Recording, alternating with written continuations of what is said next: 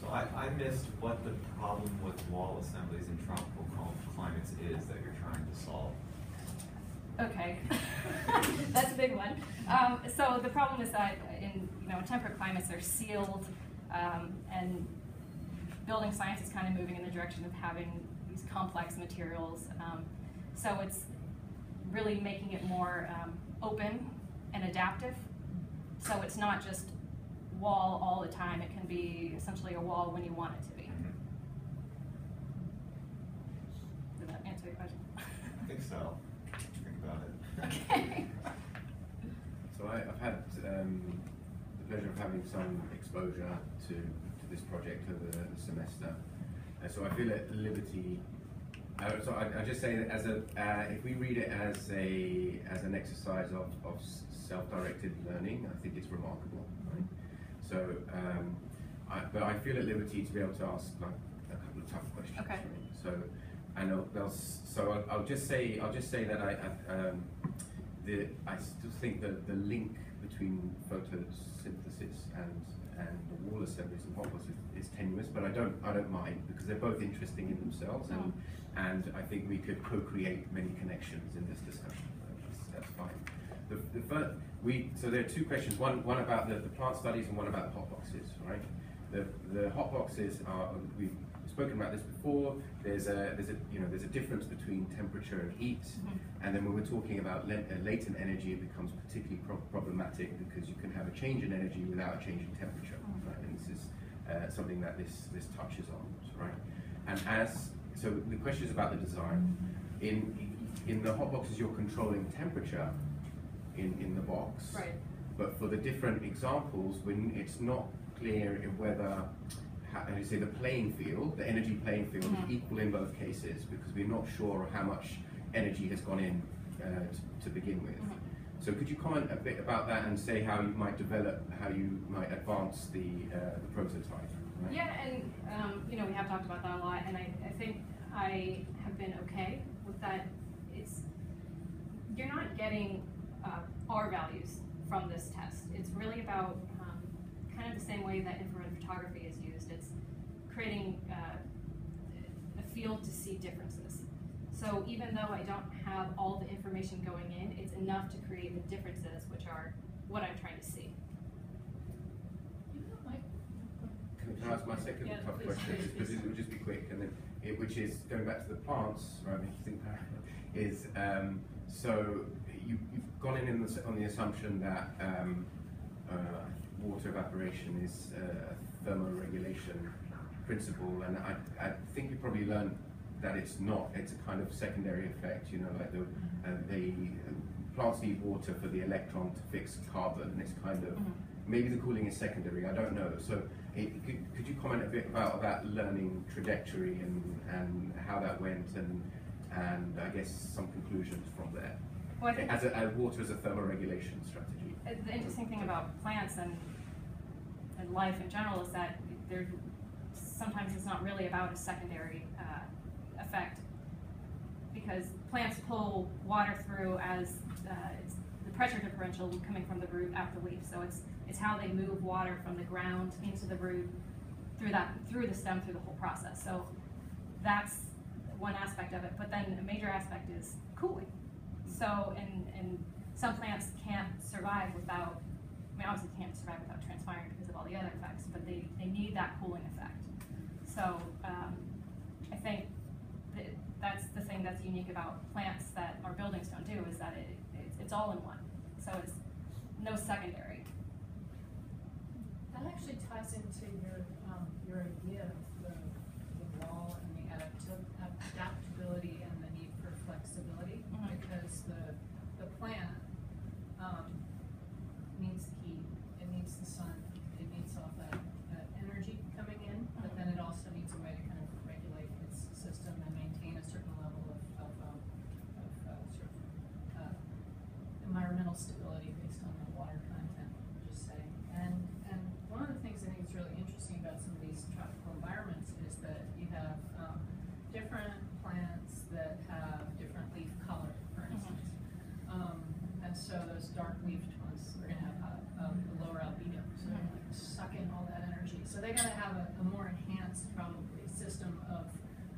staying cold, right, or processing or working with those pressures, and then, you know, you might have, some of them, sometimes they have waxy leaves, for instance, so they can maintain a level of moisture, which I assume that's what you're trying to look at with some of these layers.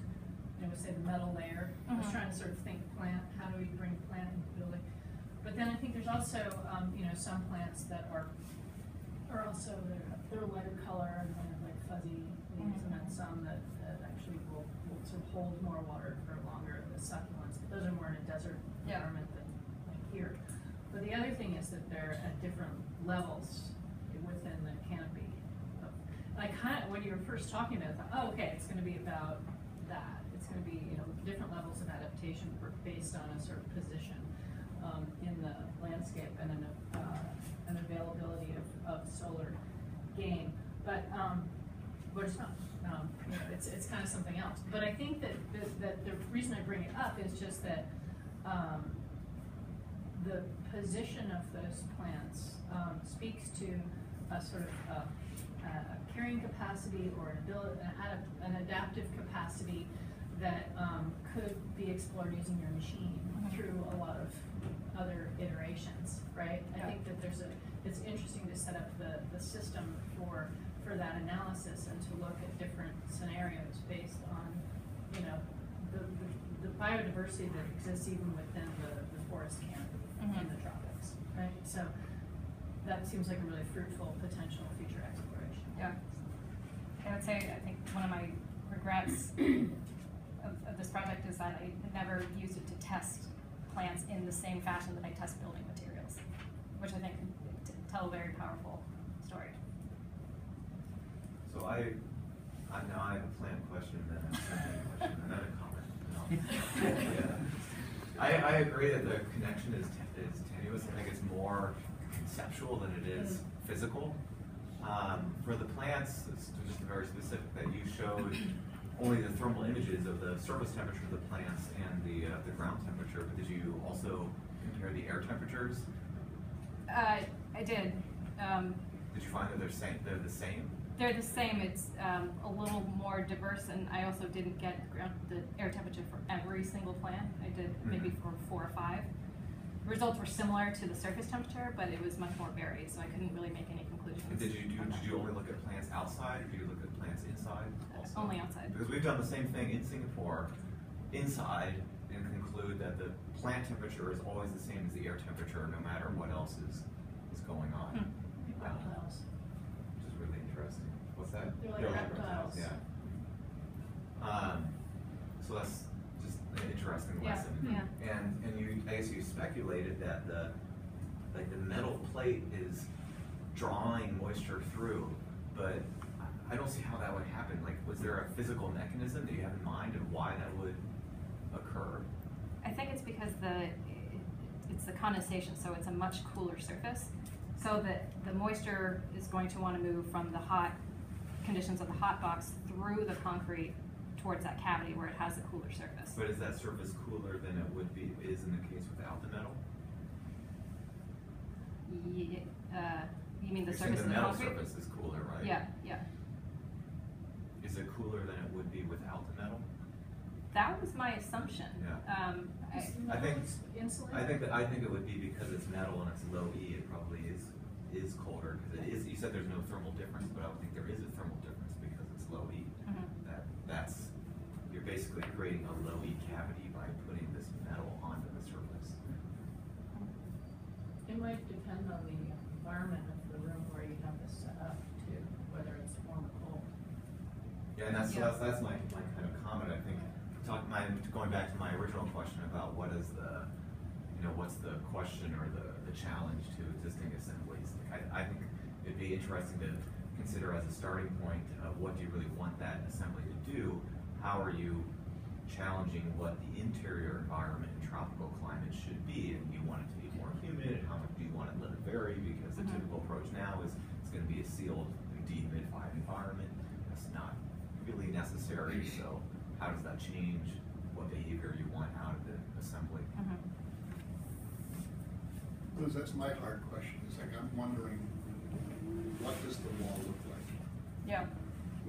So you've made these observations about the sponge and its behavior in high humidity environments about releasing, depending on temperature, releasing or absorbing water. So what does the water look like in that environment? Do you have those images?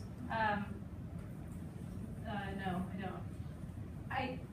To answer your question, Just as a projection, right? Yeah, and that's might definitely. not have the time to design it and test it. That's definitely the next step. I think the scope of this work was more about creating a way to use this method as an iterative process. So the next step would be to do the wall, and I developed.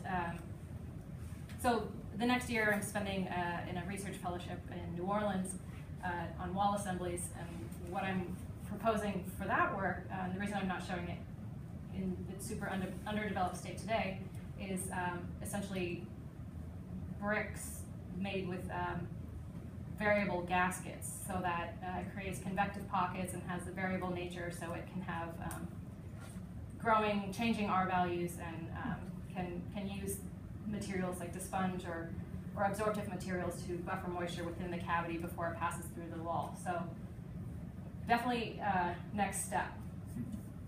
It's just fascinating because I'm familiar, I'm wrestling with this climate. Yeah. But that climate is a different ballgame. And obviously that's what your field is studying. Yeah. And arguably, I mean, one lesson might be from the plants is that they shouldn't have envelopes in tropical climates. Arguably, it's about having the building and the spaces be thermal dissipators, so they don't ever accumulate heat, and that maybe it's the poche particles, etc., that are moisture buffering and thermal buffering when the rhythms are in place to do so. Right? Temporal and energy rhythms are in place to do so. So what does sponge space look like? Yeah. Check back in a year.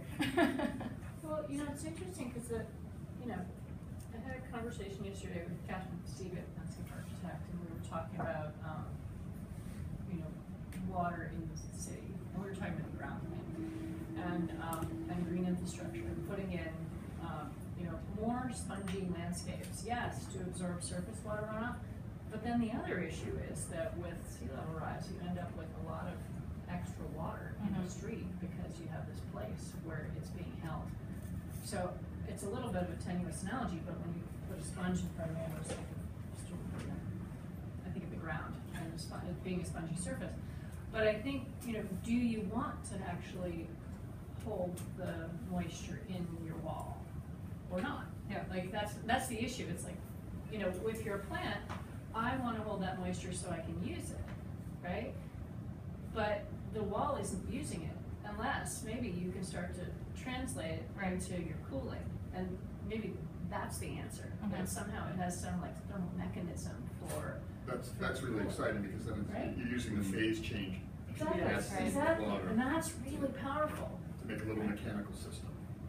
Or it could be for filtering, or right? Yeah, So, absolutely. make the sponge work for you. Then there are proposals out there like that.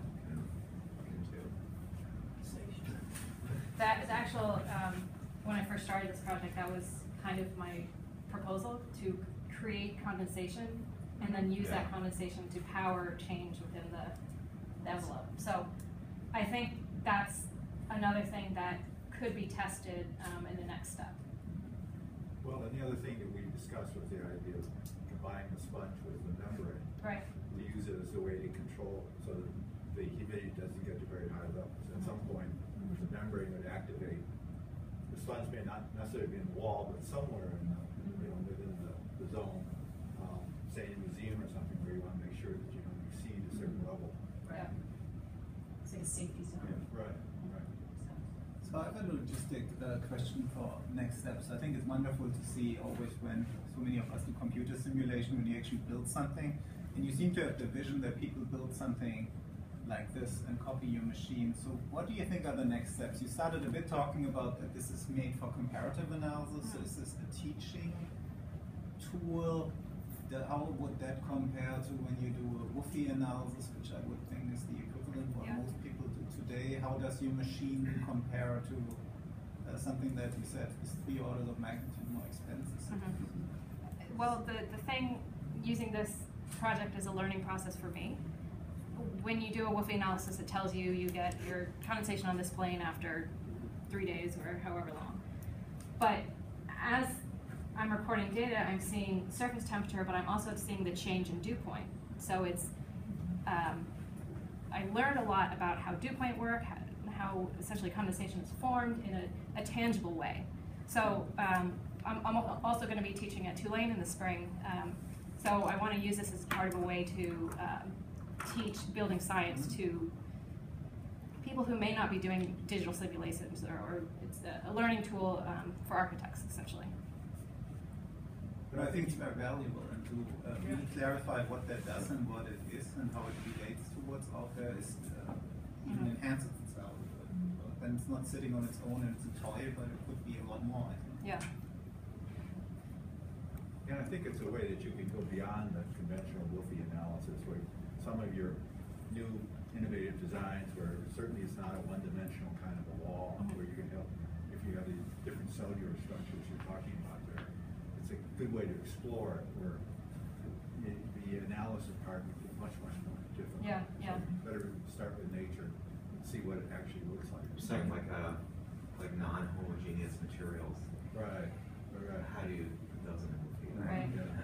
We tried to do experiments once with just condensation in fiberglass, and this is horrendous. It was not one-dimensional.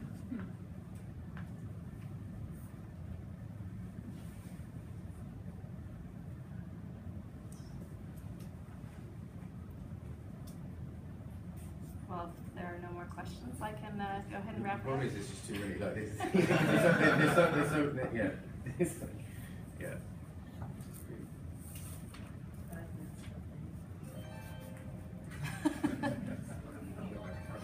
So I float away in my cloud. Well, actually, maybe you could,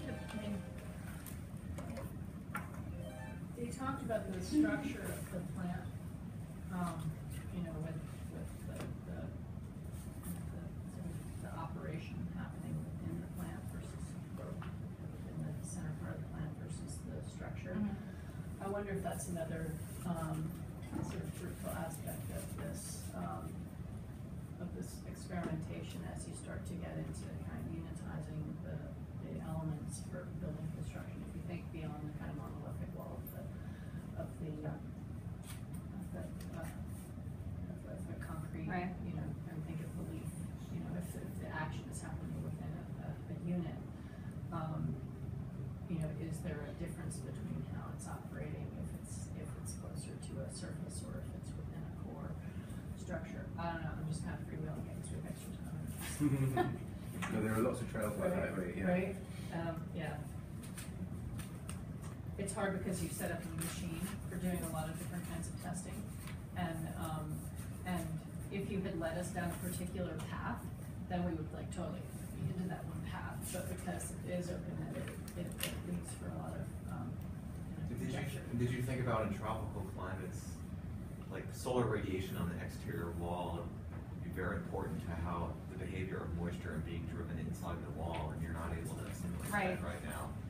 Yeah, and I kind of faked it a little bit by increasing the test temperatures to 35°C as opposed to what you typically see in tropical climates, which is between 27 and 30. Yeah, it's not nearly the same amount of heat. Right. Well, it's actually, you know, in all those images of the plants, you know, the color has a lot to do with the heat absorption. Yeah, somehow needs to be explored as well. Yeah, with the plants, I really focused a lot on the physiology, the actual function of how the different adaptations. Because you're right, you know, if you look at the morphological route, there's so many different things that you can use as inspiration. Well, with the physiology, I thought it was interesting because the functional aspect of it seemed to have more similarities to architecture. And I think that the biomimicry movement has really focused on color or shape or, you know, kind of the morphology of plants.